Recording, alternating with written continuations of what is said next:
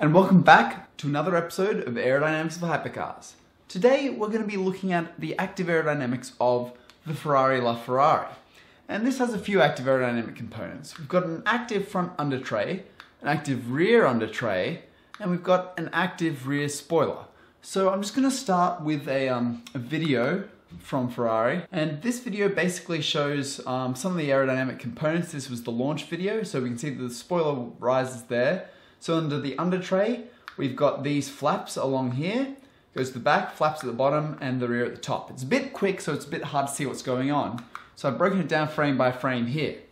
We have the front under tray flaps here. Now, similar to the Koenigsegg and the 918, these flaps there and there are basically blocking off the tire venting, which, as I mentioned before, is very much an aero balance issue as much as it is an efficiency issue. And I wouldn't anticipate huge efficiency gains as much as I would a big aero balance shift when you retract your rear aero.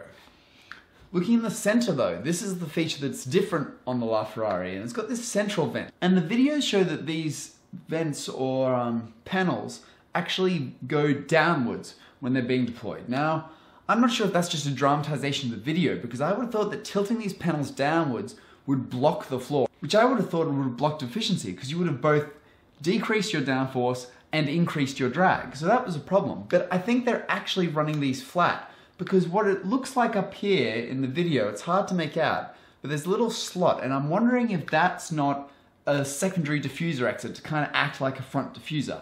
I think that might be what they're trying to get at, and this might be venting out elsewhere along the car. So between these three flaps, they can block all this off. I'm not sure if it's any better than the Koenigsegg system, but it is different. Moving back to the rear on the video, we can see that they highlighted these rear diffuser flaps and the rear wing. Now, these diffuser flaps go up and down in conjunction with the wing to change the downforce. If we look at how they look like in real life, we can see that they're basically these two panels here. And it's kind of weird because they kind of like block off half the diffuser channel, but not the whole thing. And when you think about it, the diffuser is inherently actually a drag reduction device. It fills in the wake behind the car, thus improving your efficiency by reducing the low pressure region. And why would you want to block off the diffuser? It doesn't make too much sense. But I thought about this a lot more, and thought that what's probably happening is that as they retract this rear wing, they're fairly steep diffuser angle here with the flaps retracted anyway. That fairly steep angle probably can't be supported without the support from this rear wing, so it probably separates and stalls. So by dropping these down, they can probably keep it attached so they're not getting losses there. This is also the outlet for the cooling here of the engine. So I'm thinking that this outlet for cooling is filling a lot of the wake. And then with these down and that down, they're still getting reasonable wake fill. And even though they're not perfectly filling the wake by having this come up, I assume that their improvement in induced drag from lift is what they're trying to get at here. Looking in the high downforce configuration, we can see that this is with the flaps up, and I'm still not 100% happy on these, because looking close up, we can see that they don't seem to mount flush. They may have a vent over the top, and there may be some sort of support, but they don't seem to be quite ideal. I'd have to see the front of the diffuser to be sure though. Looking at the rear wing, it's not really a wing, it's actually a lip spoiler.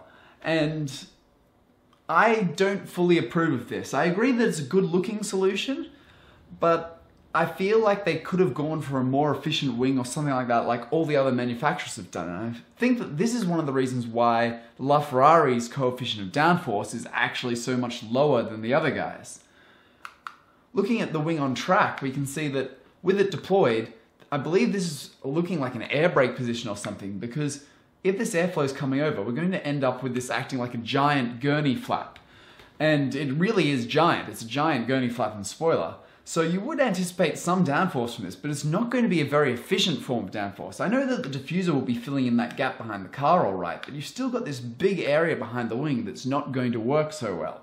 So from that point of view, I'm not 100% sold on this being the best active aerodynamic solution, which is why I've ranked this car below the P1 and the 1-to-1.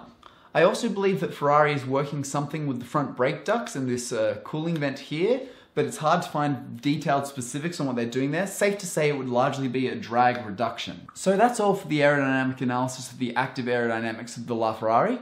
Thanks for watching and enjoy the other videos.